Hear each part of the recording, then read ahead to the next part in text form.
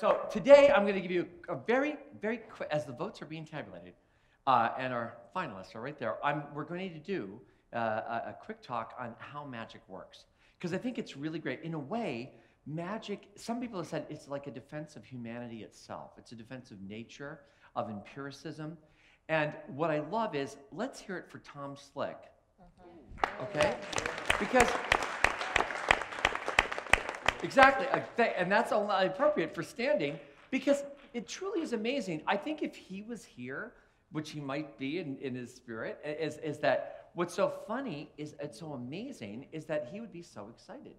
And you can just feel it. He was a real lover of mystery, and actually inspired by Catherine Nixon Cook's beautiful book, The Mystery Hunter. So this was a man who was not afraid of mystery. And more these days, things like nuance and things like, talking through or disagreeing and accepting that. How many guys just have the guts, and women have the guts to just get on a plane and go to Nepal and look for the Yeti? Right? That's like a kind of embrace of other and mystery. And then I think of Catherine covered in leeches, following the path of, it's just amazing that you actually pursued that same kind of adventure. And so in that adventure, we can also be mystery hunters tonight. So as we explore magic for the next few minutes, then think of yourself as adventurers, right? And so think of Uri Geller coming here, right, years ago. And actually, he's just moved. He is a friend. We've never discussed his stuff, but I've watched it very closely, and he's amazing. We first met in Toronto. He just moved all the way from, he was living in England, just outside of Reading, in a beautiful place. And when George Clooney moved next to him, then he thought it was time to sell his house. So then he'd always wanted to go back to Israel, his home, and he did. But he can do the most amazing thing with just a normal everyday object. And just like this, if you just go like this, you can see it's kind of amazing that he had the ability to just make strange things happen like it was nothing, right? And like that, and you can see it like this. And then also like, this is the weirder one. Of course, this became a famous scene in The Matrix, right? But to think that there's a guy that thought about that and made that whole idea up. It's just so strange. Here, we'll give it as a gift to Miriam. Okay. Or no, wait, no, sorry, I'm going to give it to Catherine. Okay, so I'm just going to do one quick trick, really fast. Where are the two girls that I was talking to who understand all tricks? The two little girls, are they here or are they outside? They left? Well, tell them that I wanted to feature them, okay? Okay, but are you with them? Yes. Okay, good. Ma'am, could you just... if you would just say any card at all, okay? But change your mind a couple times to make it more dramatic. Because this is just like kind of a wraparound, quick effect. Oh, sure, change your mind out loud. That's even better. I wouldn't have thought of that, but that's great. Okay, good. So say a card and change your mind and say another one. And this is a situation that all of us are in when you communicate with people, right? It's a dynamic situation. So go ahead. So say something and say something else, just change your mind. And then you guys tell the jokes in your mind. Okay, good. All right, ready? Okay, that's going to be tough. Wait. But that's 3. Okay, I don't know if I can do it, but I'll try. Okay, so 2 of diamonds, 6 of spades, and what? Oh, I didn't. It's the 10 of clubs? Was that right? Okay, so we've got 3 cards, and we have a gentleman in a very beautiful coat. Could you come right up, sir, if you would? And we'll go like this. And what I want you to do is take these cards and I don't want to mess up the photos, but if you could stand right down there. And we're talking about the difference between, give them a little shuffle, and good, and yeah, perfect. Oh, okay. And if you could just step out a little back, we're talking about the difference between what you think in your mind and what you feel in your gut. So I want you to throw the cards right here against my gut, all right? Yeah, as hard as you can, but go back a little farther just to impress people with your incredible strength. All right. Oh! Okay. I got an extra one. I got a 6 of hearts, but so it's a total of 4. But what was the first card you said? 2 of diamonds. We got that. Good. Oh. Good. Ready? And 6 of spades or clubs? Good, I was worried there for a minute. Good, I was worried. Okay, and what was the last one? 10 of clubs, thank goodness. All right, here we go. Let's give him a big hand. Thank you very, very much. Because if you do a trick right, you hear it immediately. People react. But it's easy to confuse these categories because they're ambiguous. So also, it's a lesson in subtlety and nuance, because actually, the presentation can tip the scale of, you know, what are the two words? Oh yeah, effect and method, okay? So actually, before I even show you this, I'm gonna let you feel it, right? With this simple experiment, because all of you have bags. Don't take them out yet, wait. I want you to see this. The simple act of taking a ball and throwing it in the bag. It doesn't seem like much, right? But here's what's interesting. What happens if we throw the ball up and it still lands in the bag? Right, see, what's weird is we think that we need that trip to see it land in the bag. But what if you don't see that trip and it lands in the bag anyway? It's just not how we see, right? So it's interesting to eliminate all the information. So if we throw it up, oh, and you can see, it doesn't even, you don't even need the ball. Do you see that? What's weird is that information is inside of you without it. Now you might think, oh, it's inside him, but it's not inside me. But let's test that right now. I'm saying that information to a fine degree is inside of you, how to throw and catch an invisible ball. So I'm going to show you this little trick, right? So take out your bag, right? And when you take out your bag, right, that's good. And we're just going to do this by ourselves at first, okay? Because I just want you to feel your own system. And I'm going to show you the secret, okay? So the effect is led by the action of this hand, and it's going to be completed by the method, which is being performed by this hand. You simply snap your fingers on the bag, and you'll see it'll look like the ball is landing. Okay? So none of you are fine mimes, but you can feel when it works and when it doesn't work. Right? Oh. Right? So just try that. Just try to coordinate it for just like 10 seconds. Okay? And if you can't snap your fingers, it's about the timing. So throw it up and hit the back of the bag. Just throw it up, hit the back of the bag, and it's fine, right? For all the non-snappers, that's your technique. Okay, good? Did you get it? All right, we're good?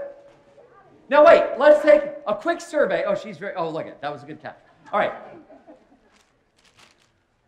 You know what's funny? These glasses have been bothering me because actually, you know, we have a lot of assumptions, right? It's funny. Okay, I guess I didn't need them. All right, so I've got contacts. Okay. So, all right. What did you feel when you were doing that? Magical. Okay, anything else? Fun. What else? Caution? Fraudulence? I wanted to be sure of what you were saying, sir. I was a little scared. Okay, yes? Anything else? Uncoordinated. Okay, now, I have tried to use this phrase in every other way, but one day, a person said it this way. Did anybody have a distinct feeling at some moment when you were trying this, I really suck at this? So here's one thing about sensory motor learning that everybody knows that does a sensory motor thing, like playing an instrument or playing basketball or driving a car or whatever. There's a point at which you go, you panic, right? But what does that mean? That you know the way it should feel, right? So did some of you also have the feeling, oh, that feels right? Did you have that feeling? So isn't that amazing? And did you ever throw an invisible ball before? No, I'm getting so excited. But but you've never thrown an invisible ball, but you felt when it was right. So that's what I'm saying is like and with this thing before, right? It's a kind of juggling. We don't think of it, but it's a kind of epistemological juggling. So, okay, I know this is a weird one because you can see the trick and the trick Because trick sometimes means effect, and sometimes it means method, right? And it's just weird, right? Look. Right? So you all know how it works, but isn't that a weird visual, right? Right? Oh, sorry. That's why they're called tumblers. Right, good. All right. Okay, so, all right, so now let's try some other fun little exercises. So with your bag, okay, wait, okay, no, let's do it, because this one is too much fun. We're gonna cross patterns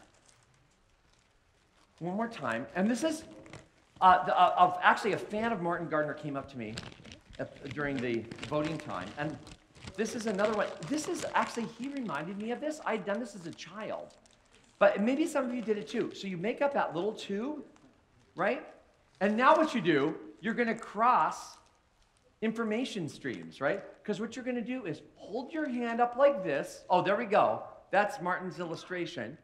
And you're gonna look through, oh man. Oh, but if your bag's crumpled, wait, straighten it out. First, make sure that you can see through it.